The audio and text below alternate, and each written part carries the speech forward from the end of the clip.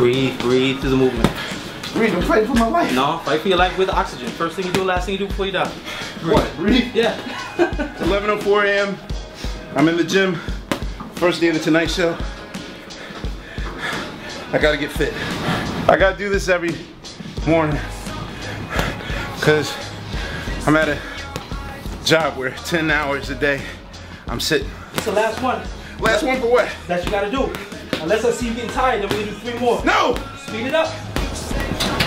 My whole goal for today is to treat this like any other day.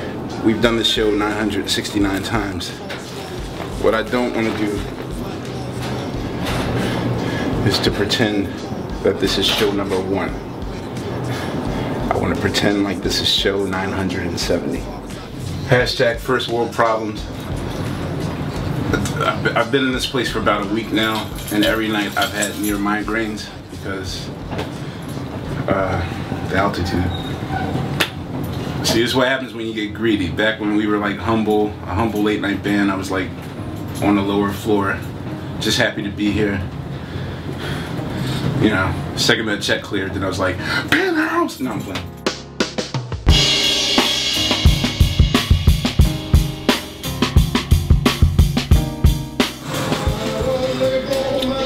After I shot the Sonos commercial, I was like, maybe I could live here. So, I mean, I don't get to fully enjoy it as much, but, you know,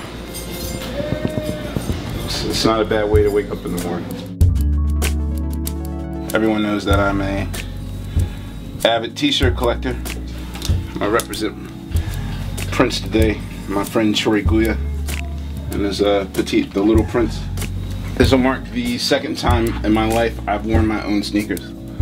I'm not saying it's tacky to wear your own sneakers, but as a real sneaker collector, the rule is you're supposed to put them on ice for about a couple years. So these Kanye Red Octobers, these won't see the streets till probably 2015. How you doing? Oh, you're nervous about the day? It's no sweat, man. I always wanted to say this. This is where the magic happens.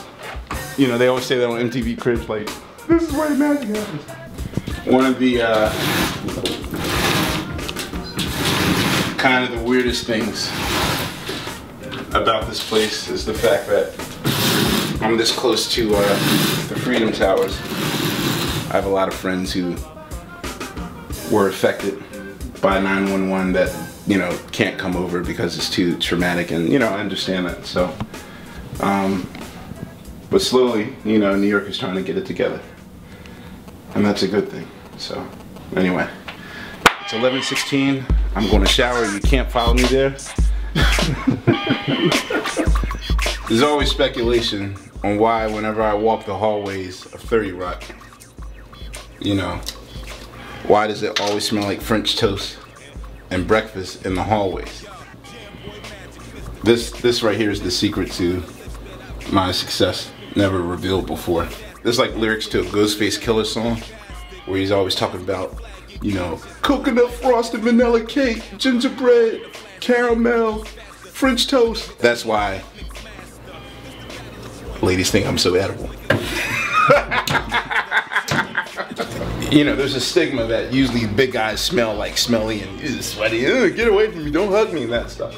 No, like I'm the opposite. My hugs are world famous because it's like hugging a bakery. You know what I'm saying? Someone looking like me cannot smell that good. I'm the best smellingest person on earth. E-A-R-F, earth. Now you know why. Wow. So the magic starts now.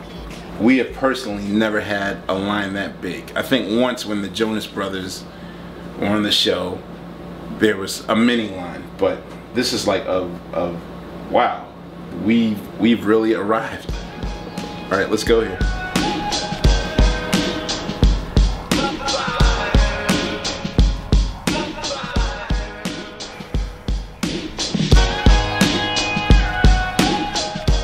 This is a very unprecedented journey for the Roots.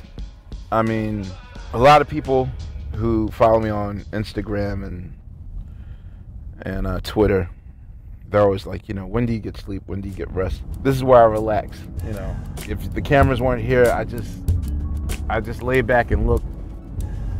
This is what calms me. My quiet time. This is that point where I just look at the city and enjoy myself.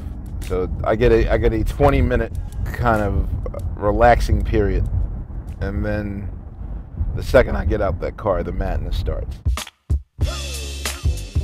Hey, it's the first night of Tonight Show. You want backstage access? This is what you get, you know?